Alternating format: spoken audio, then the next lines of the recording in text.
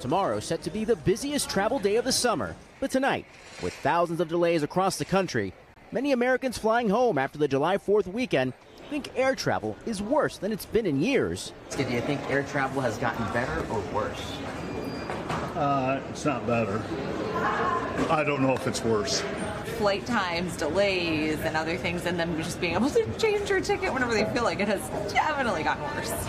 A new report from the U.S. Department of Transportation revealing they were so knee-deep in complaints filed by air travelers from last year, it took them until this month to sort through them all. Like in the 2050s? In total, the agency saying it received some 97,000 submissions, the highest number on record since the pandemic, up from 86,000 in 2022. Complaints rose sharply against the airlines themselves, ticket agents, tour operators, and even discrimination. Why are there so many more complaints, you think? Consumer complaints for air travel are higher than in previous years, due largely in part to the fact that more people are traveling than ever before. We are seeing numbers that we've never seen. You're not boarding group 2? Another reason critiques are soaring. Travel experts say more flyers now know their rights and how to file these complaints. Even as the U.S. hit a record low cancellation rate for flights in more than a decade, nearly a quarter of all flights last year were still subject to those frustrating delays.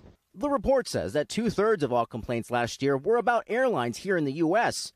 The Transportation Department says they will streamline how they take complaints from flyers to quickly address more issues and hold the airlines accountable. Oh boy, yes, a good boy. Improving the odds against the chaos and turbulent travel. George Solis, NBC News.